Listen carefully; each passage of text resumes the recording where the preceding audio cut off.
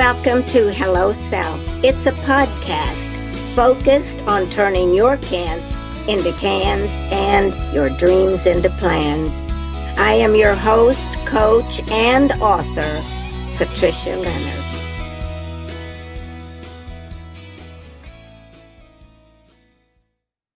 Hello and welcome to Hello Self Podcast. I'm so grateful to have you here today.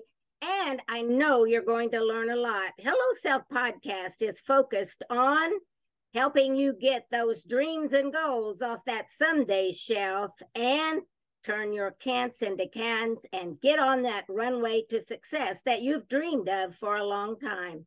I'm your host, Patricia Leonard, coach, author, and a little bit of everything, as you'll learn over time as we go on this journey. I'm very excited today for the guest I have. You're going to learn so much, and you're going to feel like afterwards you can do anything.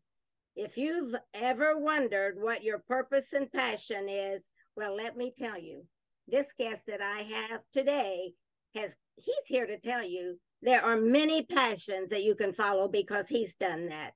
And I'd like to welcome Terry just before I give a little overview, and then I'm going to ask him to share his story of his journey in his corporate and personal life. So thank you, Terry Warren, for being here today. Thank you. Happy to be here. Yes, great. We're going to have a great time. So I'll give you just a few highlights of who Terry Warren is, simply from his resume, but he will tell you the truth. So Terry he's been in corporate America as an executive. He decided then to go into consulting and coaching other executives. He's also got a passion in serving. He's been on nonprofit boards, faith boards. As a matter of fact, when I met Terry, it was at International Coaches Federation here in Nashville, Tennessee, and he was the president. And I was impressed with the way he was put together and the way he ran the organization. And I suspect, even though I did not get to witness it, I suspect that his consulting was right along that same line. Very direct in helping individuals move. He teaches leadership to top executives in corporation. He's an author, and this is something that I really liked. I didn't know. It's funny, you can know somebody for a lifetime and not really know them. He is the author of a book, The Art of Choice, and I'm going to ask him to speak about that too. And this is the one thing that just blew my mind. He is a landscape artist, a very successful one. So you're on a great ride today. So enjoy it and soak it all in, because you may say you've got a lot of passions too. Doesn't mean you can't follow most of them. Maybe at different points in your life. So let's turn it over to Terry Warren now to tell his story of anything about his life and career that he thinks could be helpful. Terry, I'll give it to you now. Thank you, Patricia. So just a little quick background about me, if I may tell you a story. So I grew up in a really small town in Tennessee called Hohenwald.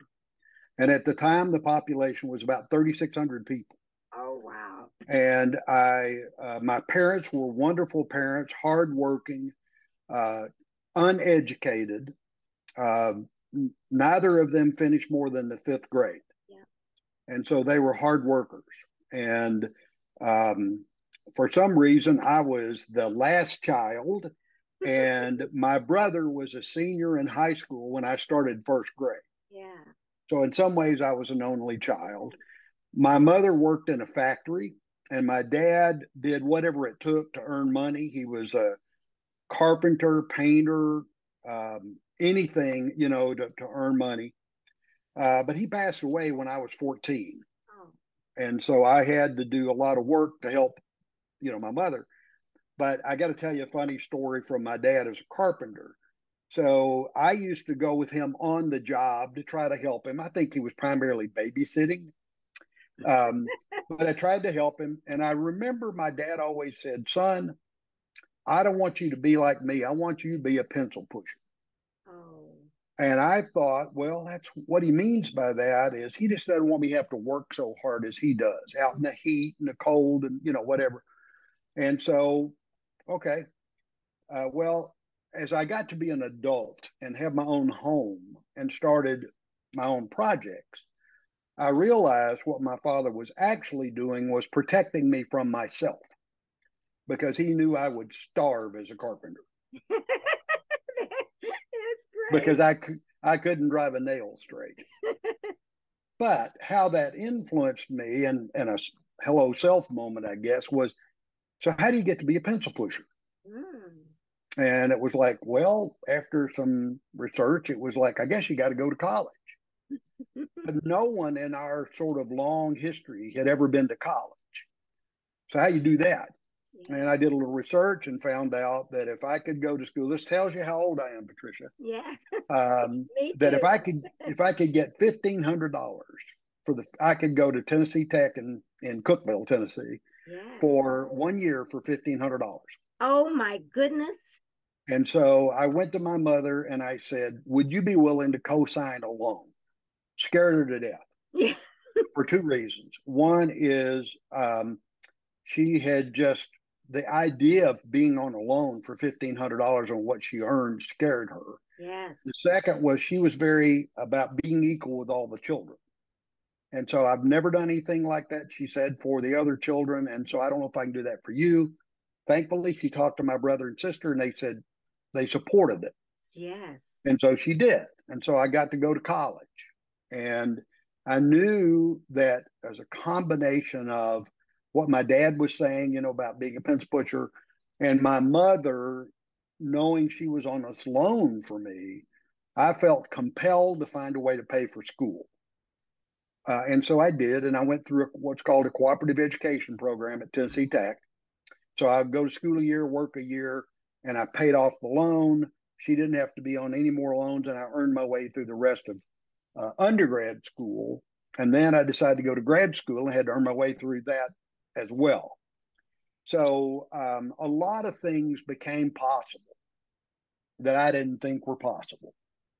And I do believe that my parents' work ethic and their desire, really helped, but they needed me to go do something, right? And so I did.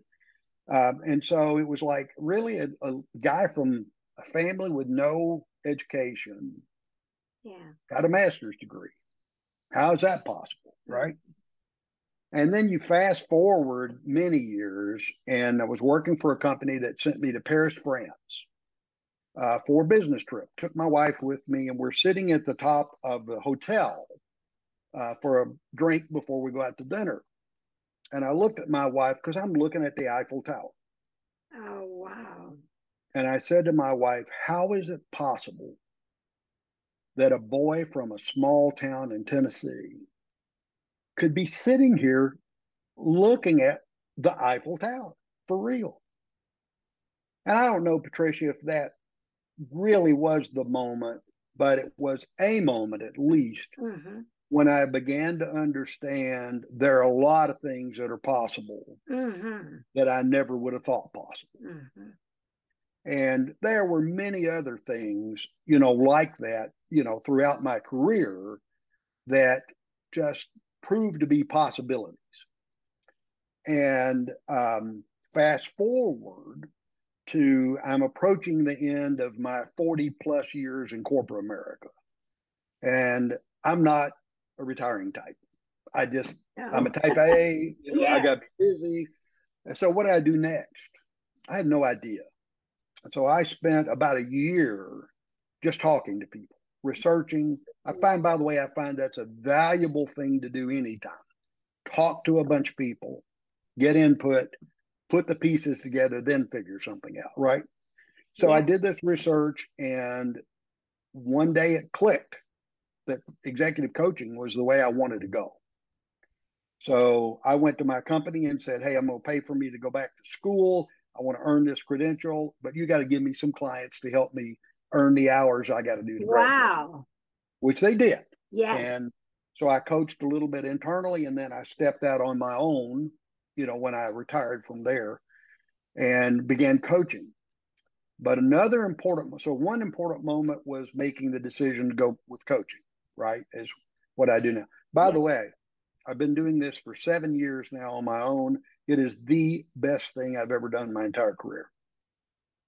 Hands down. Yes. So I did go back to school. I did do this coaching, but here was interesting, Patricia. I went to coaching school, and they teach you a way to coach. And I really wanted to coach top level executives. But the truth was, I was scared. Mm-hmm. Oh. Because, did I have enough experience? Was I good enough coach? Would they want to work with somebody who's only been out of coaching school for like 2-3 years? All of these doubts. And I did the smart thing. I hired a coach. His name's Stephen McGee. And I got to tell you a funny story about Stephen, but this is one of those moments that you talk about hello self. Yes. So remember, I want to coach executives, but I don't have the confidence to do it. So I'm having a conversation with Stephen, and he said, tell me a little bit about your background. I mean, what have you done over all these years? And I said, well, especially in the last several years, I've usually reported to the CEO of the company. Well, did they ever talk to you? Yeah. They sort of found me as a confidential resource, willing to listen to whatever and they knew it would be confidential. I wouldn't say anything about it. Mm-hmm. So you were trusted. Yes, I was trusted. And he said, I'm confused. These are the very people that you've been working with, but you're afraid to coach them. How is that possible? And I said, well, coaching, you got to do it a certain way. And he said, what if you stopped believing that? Mm. He said, how would you distinguish service from coaching? I said, oh, service, that's easy. I said, because of that, I can do that all day long, because all I got to do is show up, listen and try to be available for what people need at that moment. And he said, then what if you stopped thinking about it as coaching and you thought about it as serving? Totally changed my mindset.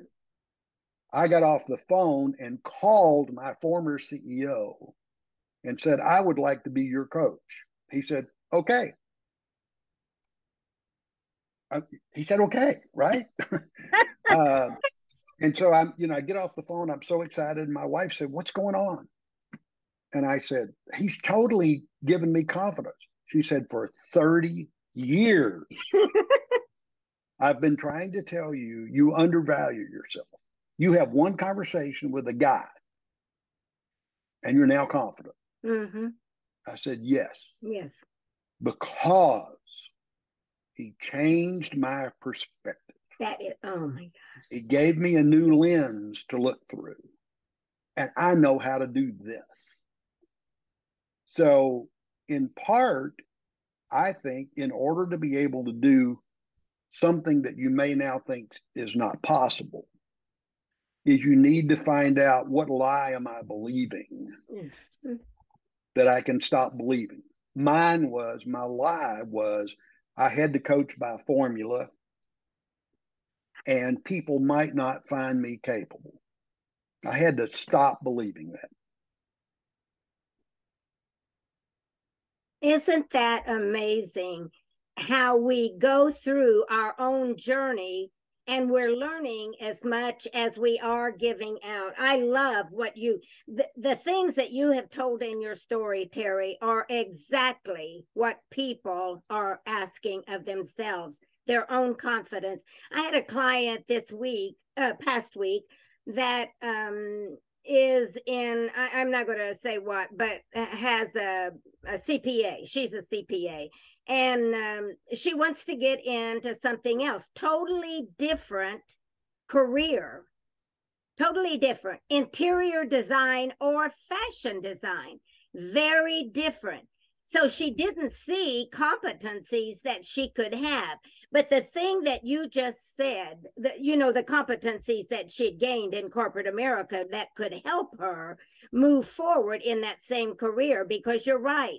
We get a perspective that CPA is different than design. Yes, there are some different things in it, but what I liked what you said, and exactly what we ended up doing in her first month strategic focus, was to talk to somebody in the interior design business. Mm-hmm. And you just said that. Another thing that you taught our audience, which I absolutely love, is ask for what you want. You ask your mother for $1,500 and you didn't know, and your mom didn't know, but you got it. And if you hadn't asked, you might right. not have gone. We don't know what might have happened, but you would have had to, but you stepped out there and asked. Make another, you said it, retirement. I made a hello self moment that I want to coach executives, but I don't have the confidence. So many people listening, and so many people, as a matter of fact, you just gave me more confidence in just stepping out, because I'm new to podcasting. So you gave me more confidence. So we never only learn one way. It is not a one way. And perspective is so, because we can think, you could have thought because your family didn't go to college that you wouldn't either. And then you could have said, well, how am I going to push pencils? Which you did say that. I'm very interested. But anyway, you gave so many lessons for our people. And I wanted to make sure, for our listeners, and I wanted to make sure that they caught those strategic things, because those are so. And the moment that you were in Paris looking at the Eiffel Tower, you said, I could never have imagined this for myself. And that is exactly what a lot of people, what holds them back.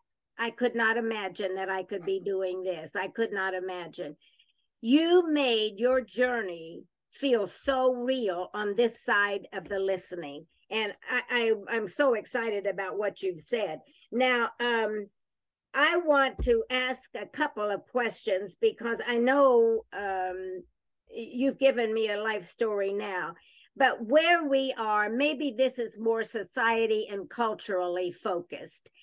And what I'd like to ask you is, how do you see corporate America is changing today? What are some of the things that you see, and specifically the leadership at the top?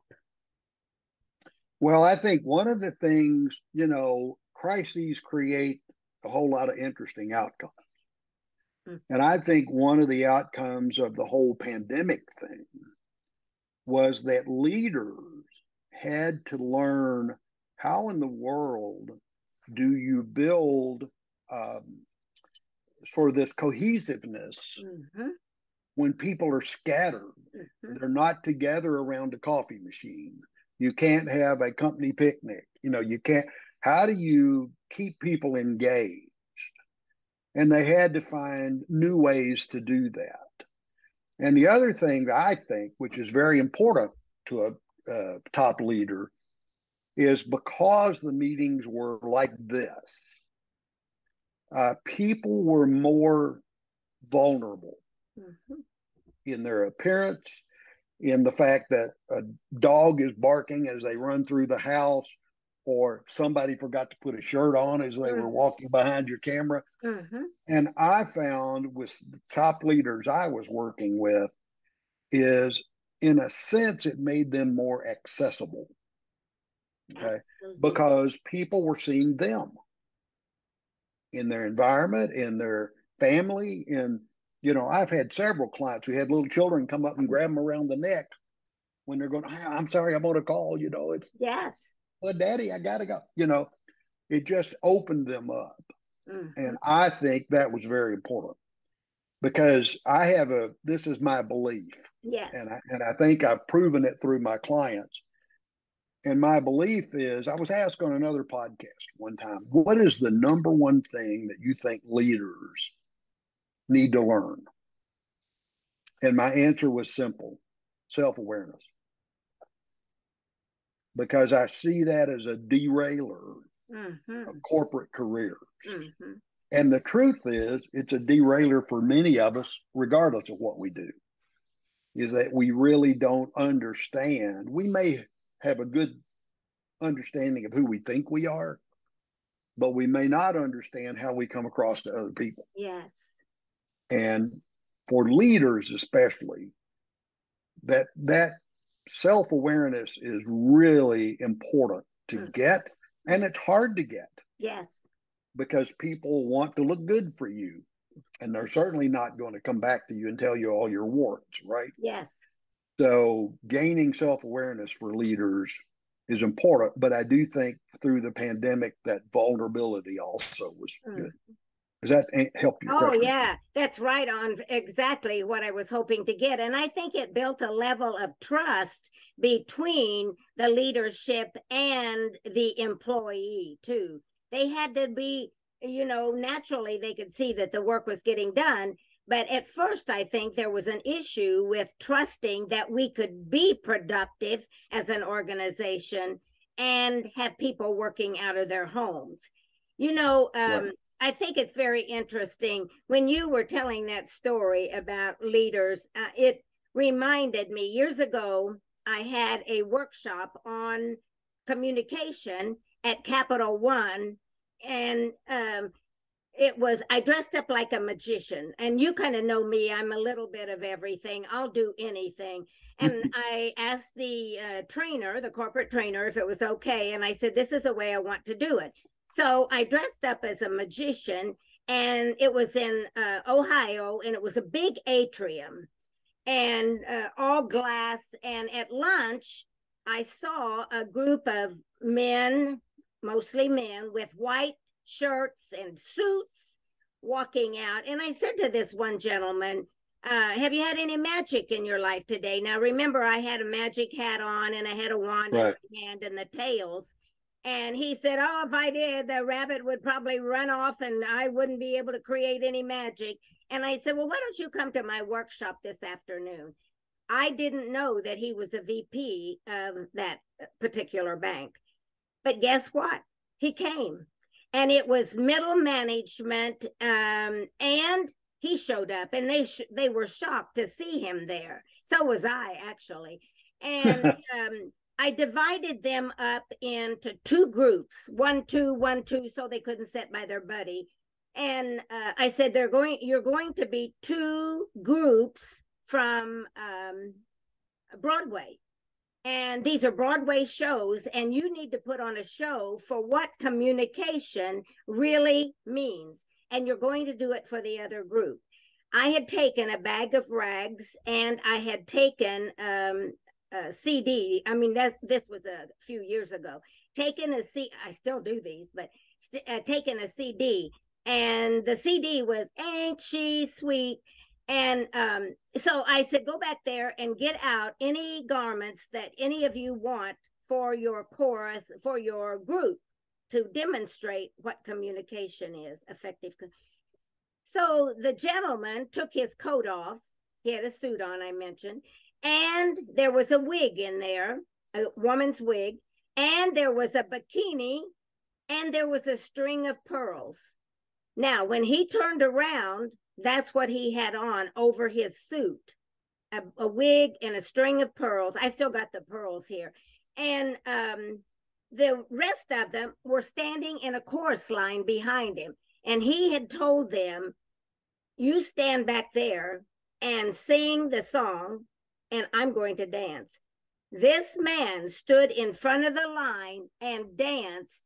Then we processed it and said, what did this mean communication wise to you? Would have been shocked. No, you wouldn't have been shocked. It was amazing what they said that his presence had made in effective communication, and the fact that he was going to be vulnerable. And when he walked out of the room, he had to go to a meeting, and he turned around to the group. It was about 25 people, And he turned around in the group and to me, and he said, "This is the best training I've ever had." Well, first of all, when we started, I said, "Have any of you been to a communication workshop?" "Oh, yeah. Oh, yeah." And I said, "Well, are you slow learners?" And so at the end, he said, "I've been to a lot of communication workshops. This is the best one I've ever been to." We tend to put flip charts up, and it's just something that they see. But when you're like we are right here and we're talking and you said we're vulnerable, that is a different thing for for any people running businesses, I think. So you're right. Yeah.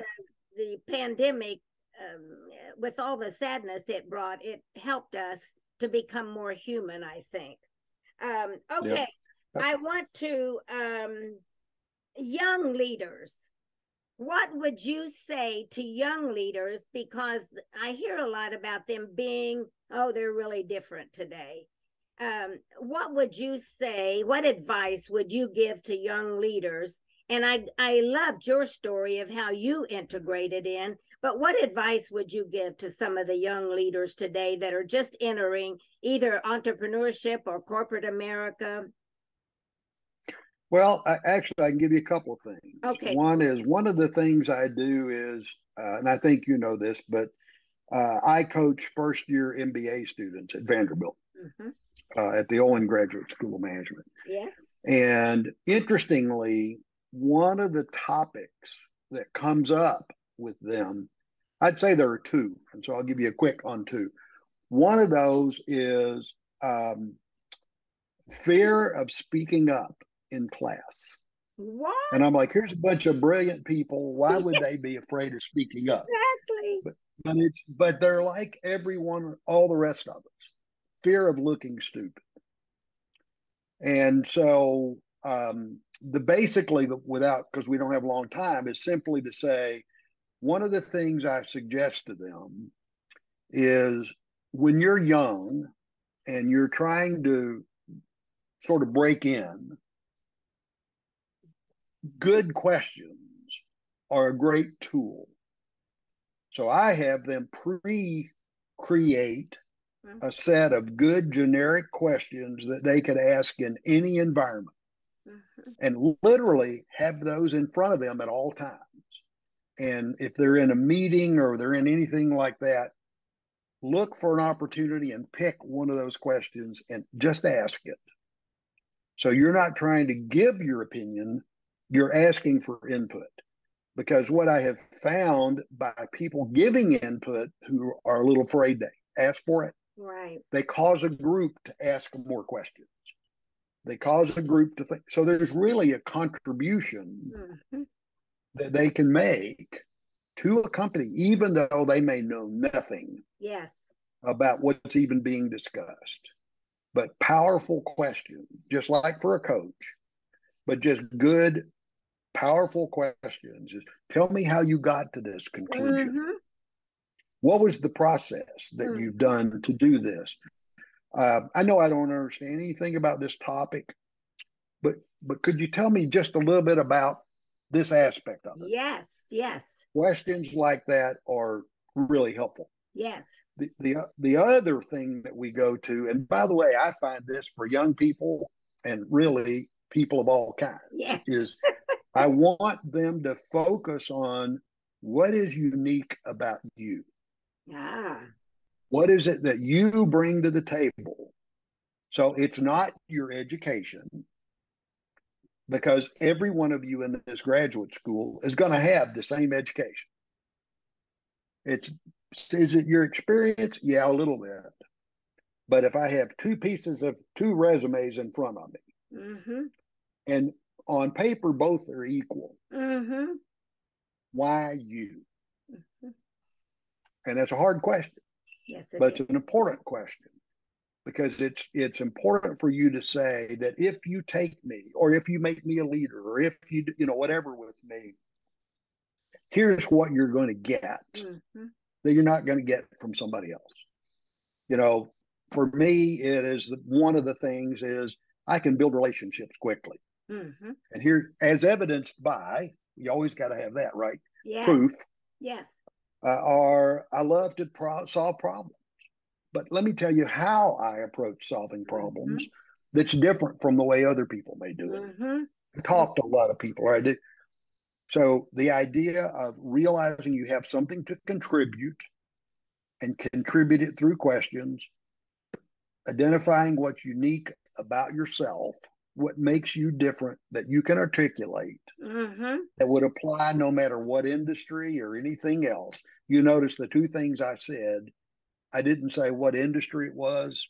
No. It doesn't matter, right? So that would be two little pieces of advice. If you just brought up something that, and I know we're winding down here, but something that is very important, because Hello Self suggests conversations with self. And it's very important for us to be, just to know our uniqueness. We have to have a conversation with ourself prior to going out there and having conversations that are meaningful with others. Because if we don't, we're probably going to put ourselves down. So learning Hello Self is really having conversations with, who do you think you are? Who are you? Are you afraid? If you're afraid, what can you do? So it's really getting clear about how you feel and your perspective, just like you brought up earlier on something, and you can change your own perspective just by simply having a conversation. Yes, I like that. And Patricia, I think given how you started this and what your Hello Self stuff is about, I'd like to offer one thing. Okay, great. Because I think this is about possibilities. Yes. Right? So I did this look back at my practice and what clients have been able to accomplish. Yes. That they accomplished. I didn't do that. Right. Which then led to that book, The Art of Choice. I love it. Because change is a choice, right? So I'm going to give you a statistic that is pretty interesting. And the statistic is this. When I coach clients and when I interviewed people for the book, here's what I found. That people who made an intentional choice to change something or to do something. So it's got to be intentional, right? Number one.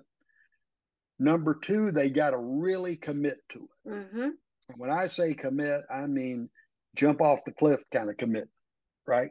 Yes, yes.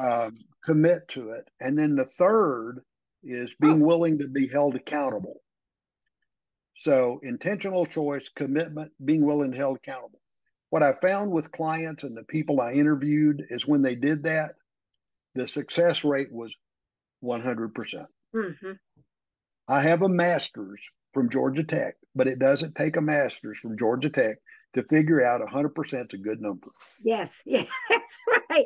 That's funny that you bring this up, because that was the last thing I was going to bring up, is your point about first of all, intention, commitment, and then the accountability. I was going to bring that up because you got where you are today because you did those things.